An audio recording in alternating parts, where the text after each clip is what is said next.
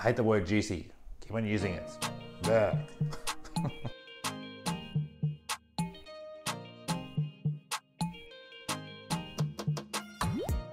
Hello, welcome to my channel. This is Ricky and this is Ricky Tries. Today I'll be cooking butter chicken, one of my favorite dishes of all time, and it's so easy to make. And it's much healthier to make it at home with ingredients that you know are going into it without the additional sugar and oil. I don't like it when it's ridiculously sweet. In my recipe, I only use 1 tablespoon of sugar. Some people use more, some people use less. But you do need that sugar to tone down the flavors of the tomato. I've always thought that it was a really intricate dish that involved a lot of steps. It only involves 2 steps. The first step is the chicken preparation, which you are making a chicken tikka. Basically, it's marinated chicken that you throw in the oven and place it on the grill, or if you have a barbecue, place it in the barbecue. What you want to do with the chicken is create a charred effect on the chicken that creates a lot of flavor and depth. The second phase of the recipe is to make the sauce. Once the sauce has simmered and has had time to develop flavors, then you throw the chicken into it. So it's a very simple dish involving 2 steps: chicken preparation and the sauce. Firstly, let's start by preparing the chicken, the first phase of the dish. You want to grab your chicken thighs and pat them dry with a paper towel. What you want to do in a separate bowl is place the yogurt and add all the ingredients from the first phase except for the chicken in the bowl and mix them well together. Once it's well incorporated, add all these ingredients to the chicken and make sure you cover the chicken evenly with the yogurt mix. What the yogurt will do is prevent the chicken from over drying. Let's preheat the oven on the grill mode. What you want to do, cook the chicken on a very high heat. It will create a similar effect as using a barbecue.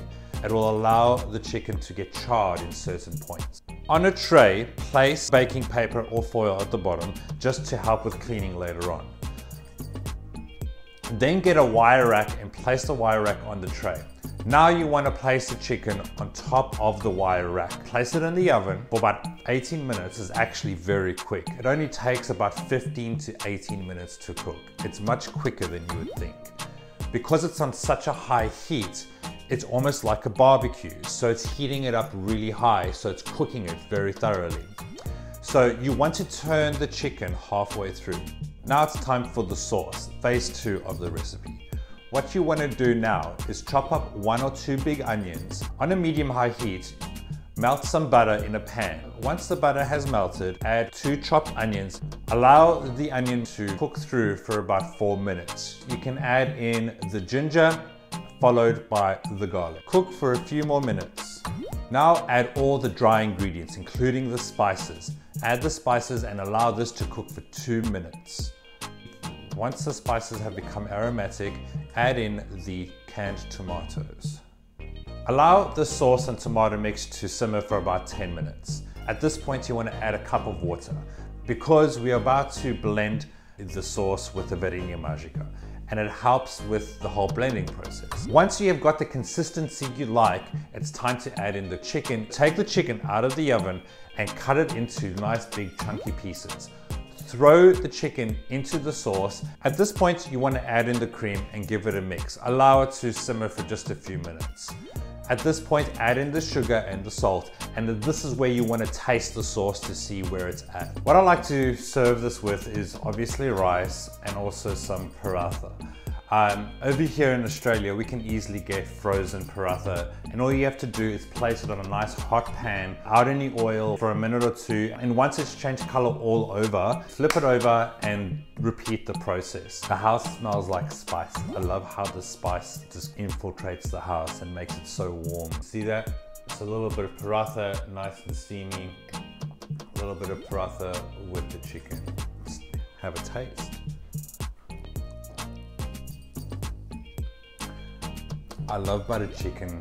The combination of the sugar and the cream together with all those spices is the perfect combination. Something that I didn't know was a huge impact with butter chicken is the grilled chicken.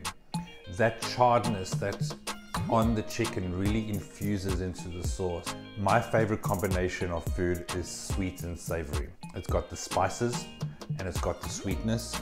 It's got the sweetness of the cream, sweetness of the sugar, plus all the flavors and depth from the charred chicken and the spices all together. Together, this becomes a beautiful marriage of flavor. Butter chicken is just the best. I absolutely love this dish. For watching this video with me and for sharing this journey with butter chicken. It's been an absolute pleasure, and I'll be making videos on a regular basis. I plan on making 1 to 2 videos a week. So if you want to keep up to date with what I'm doing, just press the subscribe button and it will keep you up to date with my progress and with future videos. Thank you very much and have a good day. Bye.